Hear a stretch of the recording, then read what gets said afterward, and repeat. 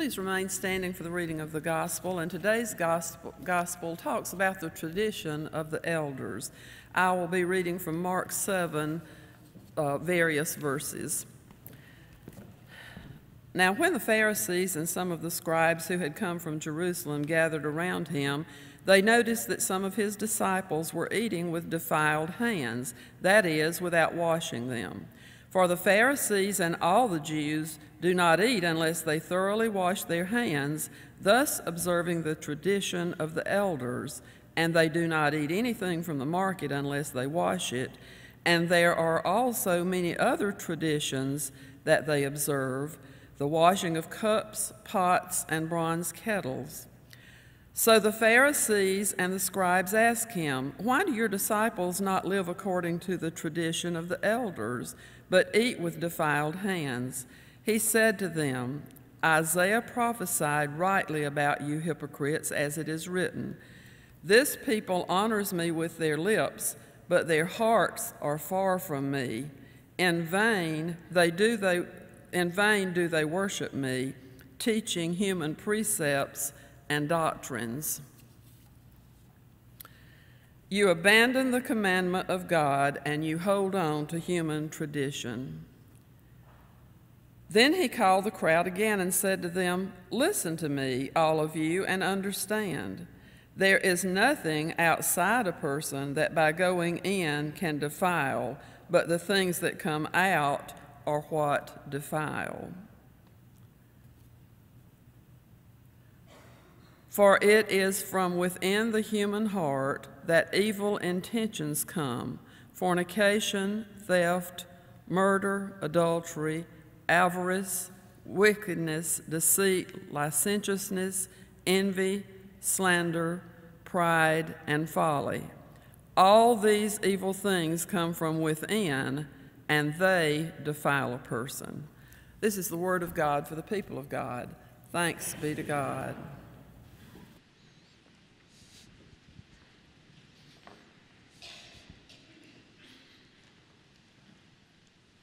After a long-beloved pastor had retired from his post, it was the first Sunday that this pastor had to preach before his new congregation.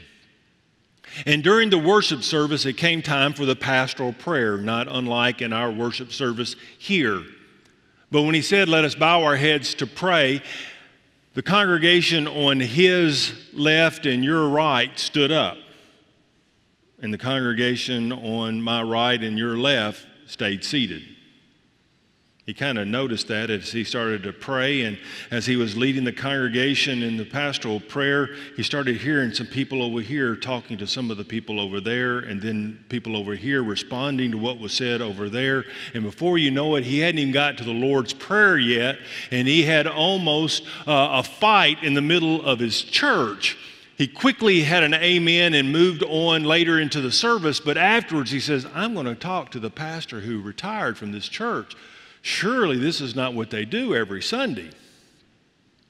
And so he went to the pastor who had previously retired, and he evidently had been retiring for a reason. He was kind of getting on in age, and his memory was not as good as it used to be. And so when the pastor asked him, he says, "This Sunday," he says, I really need to know what's the tradition of this church? You know, how do they do things? Because this Sunday when I preached, when I prayed, he said, half the congregation stood up. Is that the tradition of this church, that you stand for prayer? And he kind of,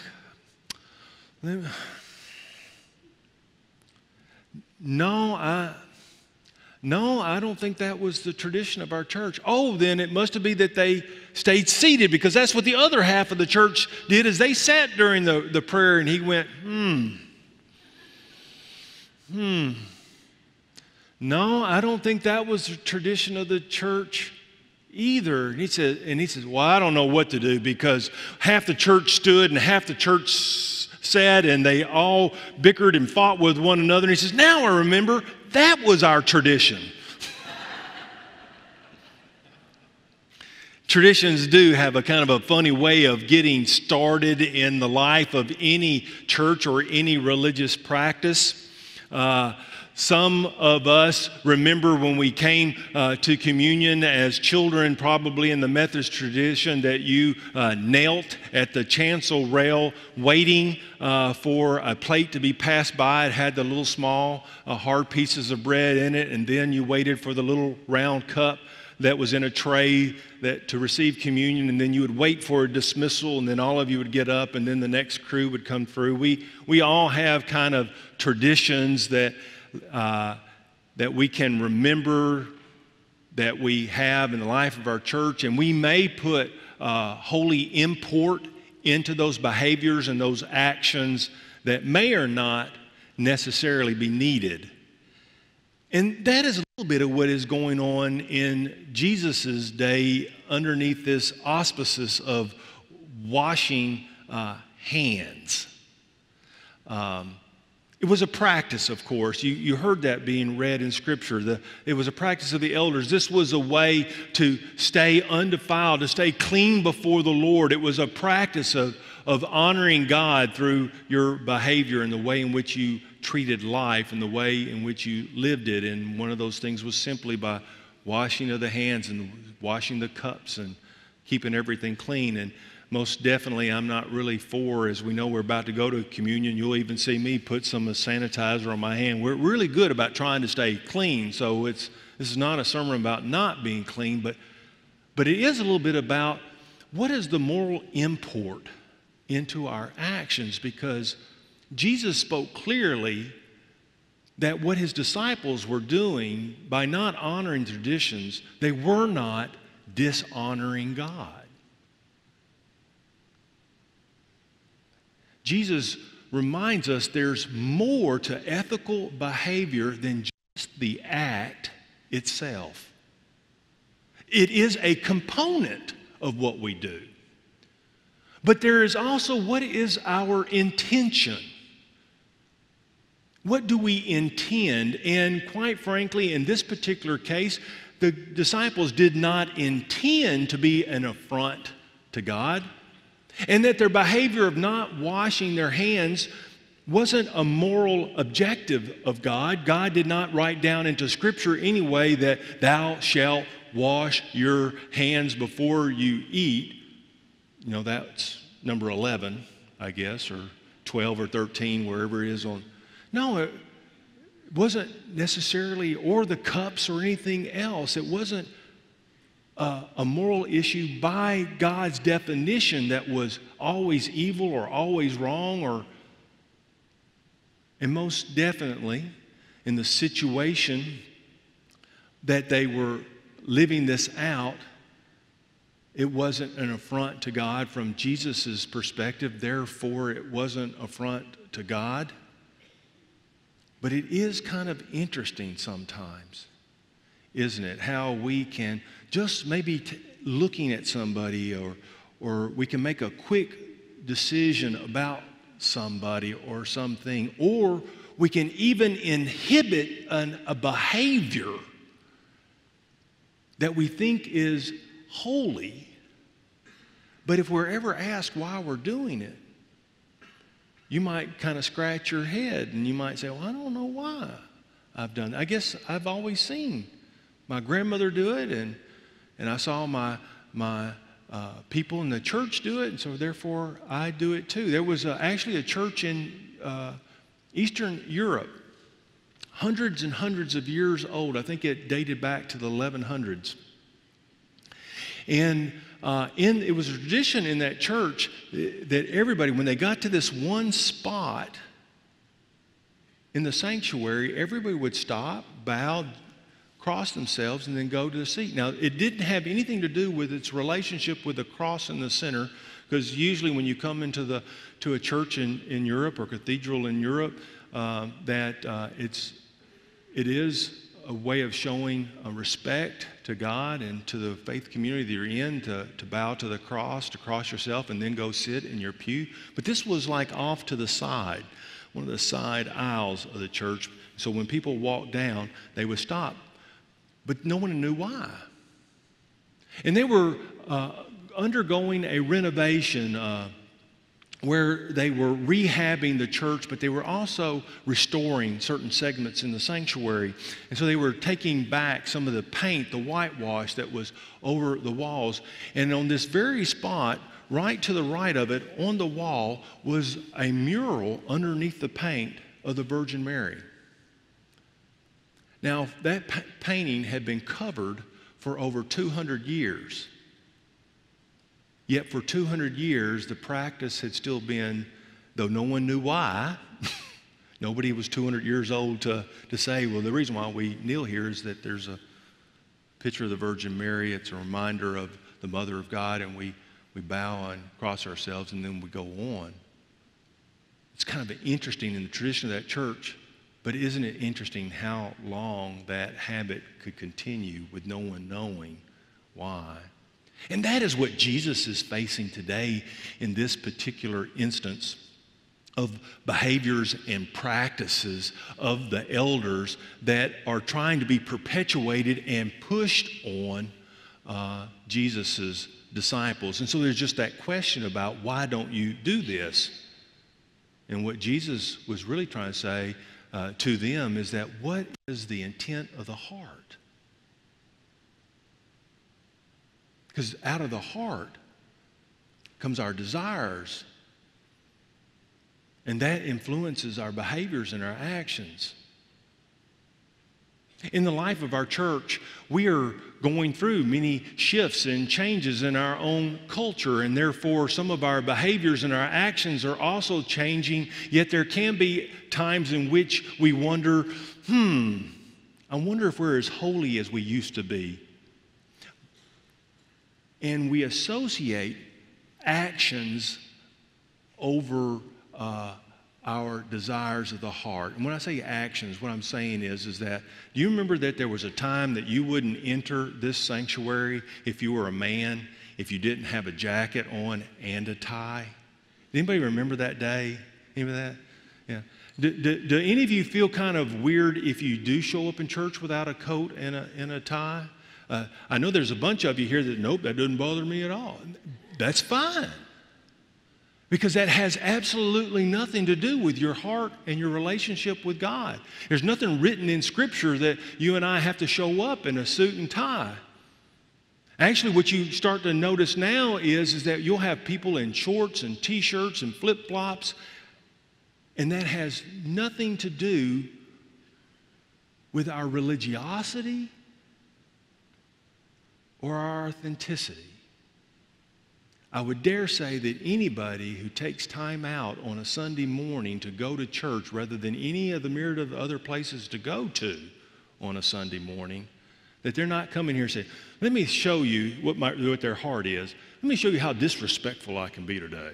I'm going to try to pick something out that's just really going to perturb God and everybody around me. You know, I know Blaine thinks that when he's picking out his bow ties in the morning. Okay, which one was going to get the most comments today? No, that's not our intent. That's not what our desire is of our hearts when we come into the Lord's house to worship.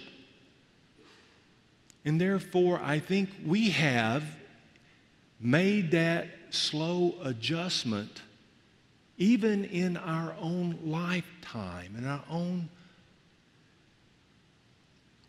worshiping understanding of how we follow God. Because even this day, when we come to communion, will we not?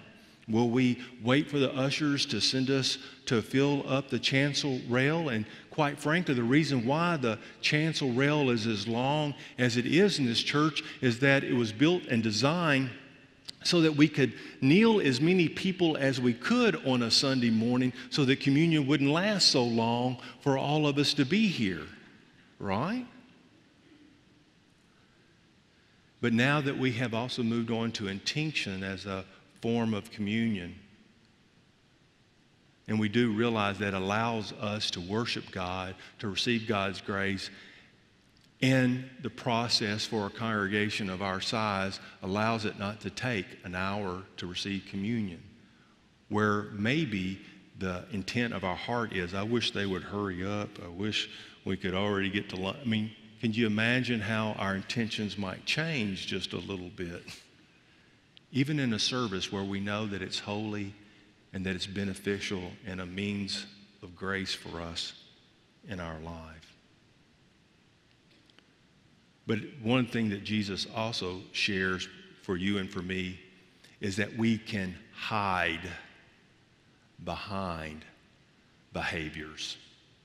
We can look holier than what we actually are.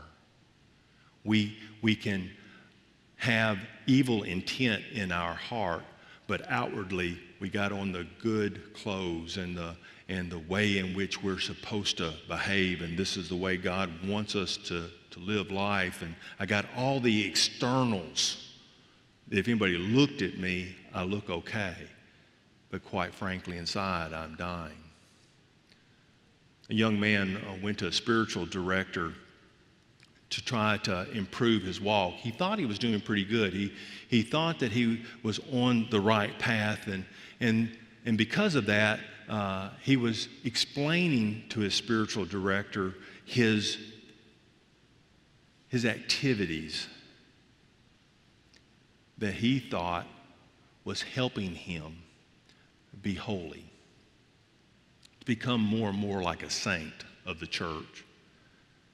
And he told him, he says, you know, I always dress in white because white is a color of the robes in heaven that have been washed in the blood of the Lamb. So I always try to wear white to show forth being that saint that I'm supposed to be. He says also, the Bible says that you should never be a drunkard, and so I never drink anything but water.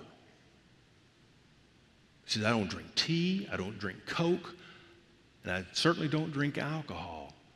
He says, all I drink is water, and I think that helps me become that saint that God is wanting me to be.